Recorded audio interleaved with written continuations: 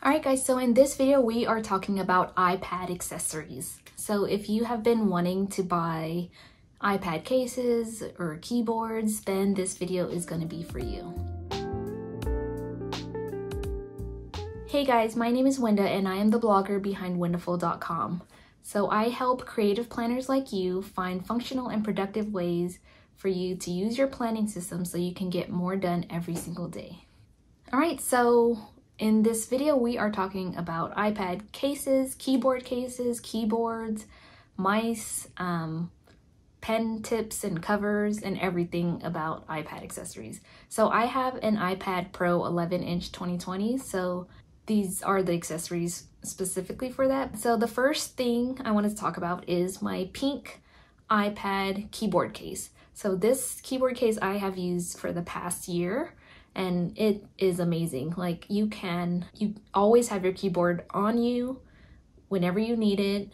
I love that you can view your iPad at any angle because it's really stiff, you know, to move. It's not really that stiff, but it's kind of stiff so that it can, you know, stay at any angle that you put it at. You can twist it so that you can just cover the keyboard and put it behind if you want. You can lay it completely flat. And it's just an amazing case. The only complaint that I had about it is that the shift key on the right hand side was a little small, so I didn't like that.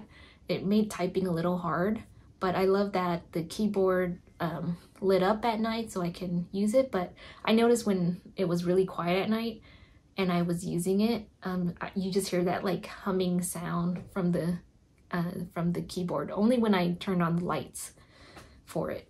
Another thing that I wanted to point out is that this little black thing doesn't come with the case when you buy it. It's actually a stick-on pen holder that I bought a while back, and I just use it to put my pen in there. I put it right over the iPad so that it can attach even when it's in the pen loop, and it just kind of rests my pen, Apple Pen, and keeps it secure so that I don't lose it. Yeah, other than that, it's an amazing case.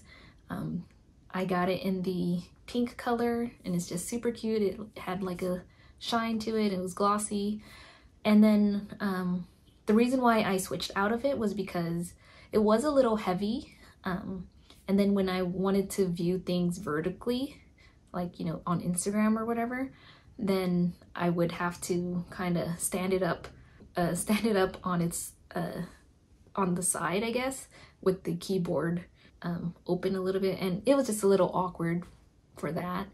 I just really wanted something a little bit lighter, so that's why I switched to the next case that we're going to talk about. I bought this for about $7 a long time ago as well, and I loved everything about it except that it didn't have a area for you to put in the Apple Pencil or to secure the Apple Pencil. And I am so OCD about losing my Apple Pencil, so I really wanted something that can house it. So I just took one of those and I stuck it to the back of my case. But then I guess I put it a little bit too low because then whenever I stuck my pencil into it, it wouldn't charge the pencil. So I had to eventually find a case that was similar to that case but had a designated iPad pencil holder. So that's how I came across this tiny owl case. And I like this a lot better than the first one actually, because this one, the magnet seems a little bit stronger. The case is a little bit more stiffer, so I feel like it doesn't collapse as easily. So I really like that. And the pencil casing on the edges, it doesn't go all the way across as you can see here. It just, you know, the buttons are still attached to it.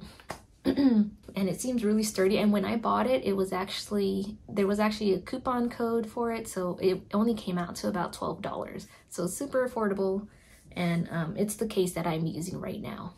This other case, this is a purple case, and this is how a lot of the cases are made.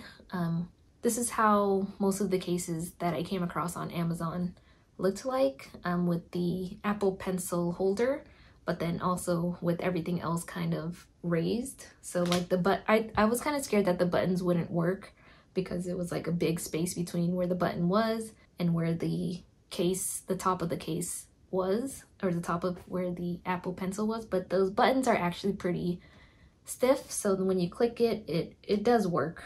But I liked this case because it completely covered the Apple Pencil, so it was, you know, an extra security. And I also like that it was a little bit easier for me to take in and out the pencil from the iPad. It also has this little circle where you can just stick your pencil if, you know, you just want to put your pencil somewhere and not just leave it on your desk.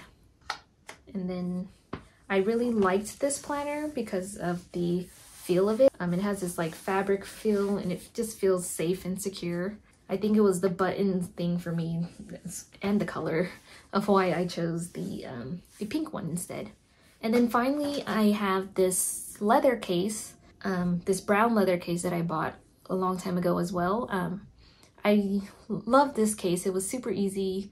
You can, you know, adjust the angle of how you viewed your iPad. And it had a pocket on the front so that you can store, you know, papers or anything else. But I just didn't really like the look of that.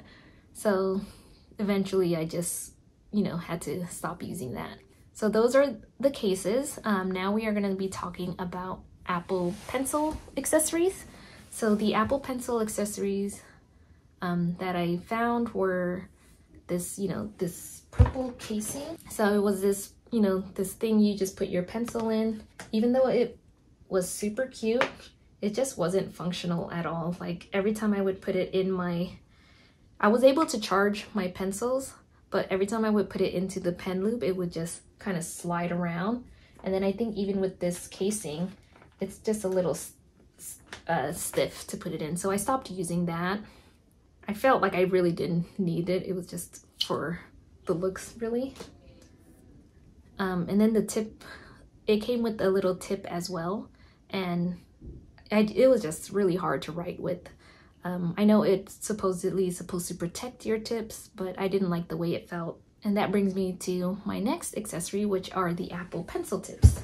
So I didn't even know that they made these, but when I was browsing the Apple Store website, I found these Apple Pencil tips for only about like $19, and it comes with 4 of them. So now I don't have to worry about getting a cover for it because I could just, you know, order new tips whenever it runs down. So far I have a matte screen protector on my iPad, and you know, so far I don't see a lot of wear. I see like a little tiny like scratch of it wearing down a little bit, but I've had this for almost over a year now, and you know, I haven't had to replace it, so this isn't even open yet, but just in case, I have that. Okay, so the next thing I want to talk about is the screen protectors. So I just bought this generic paper-like film screen protector. It was about $10 on Amazon. It comes with it comes in a 2-pack. It has instructions on the back. It's really easy to put on. I do have a bubble on mine that I couldn't get out, but I might just, I'm just using it for now. I like this screen protector. It keeps it matte. There's no glare. I just like the screen protector because when I write on it, my pencil doesn't glide as much. It's not like super smooth. So it kind of makes my handwriting a lot neater. So yeah, I've never tried the official paper-like screen protector, but this does a job, and it was like $5 to $10 only. Okay, and now we are going to be talking about keyboards. So I already talked about the keyboard case, but if you want a separate keyboard so that you're not lugging around a keyboard all the time, then I would highly suggest you get the Logitech K380. So I think this is only for Mac. I think, I'm not sure, but I love it because it has 3 buttons so that you can switch between your iMac, your your MacBook Pro, your iPad, and your phone. So I connected all three of my devices, and with just one click of the button, I can switch between typing on my computer to typing on my iPad to typing on my phone. After using this keyboard case, I realized that I don't really type a lot on my iPad when I'm carrying it around. I usually type it when I'm planning at my desk, so I found that I don't need to carry my keyboard everywhere with me. So I found having a lighter iPad with the keyboard detached was ideal for me. So other kinds of keyboards that they have out there are the Jellycomb ones. Those are pink as well.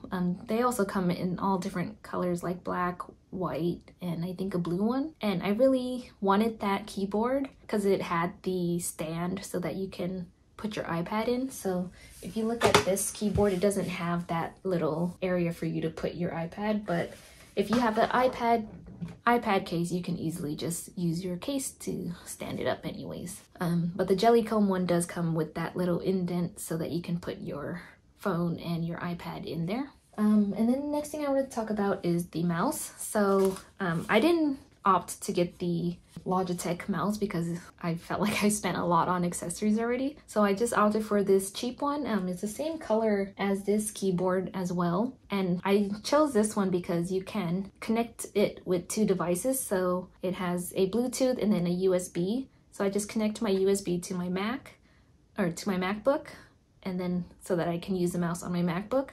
And then if I wanted to use it on my iPad as well, then I can just switch it to the Bluetooth and connect it to my iPad through there.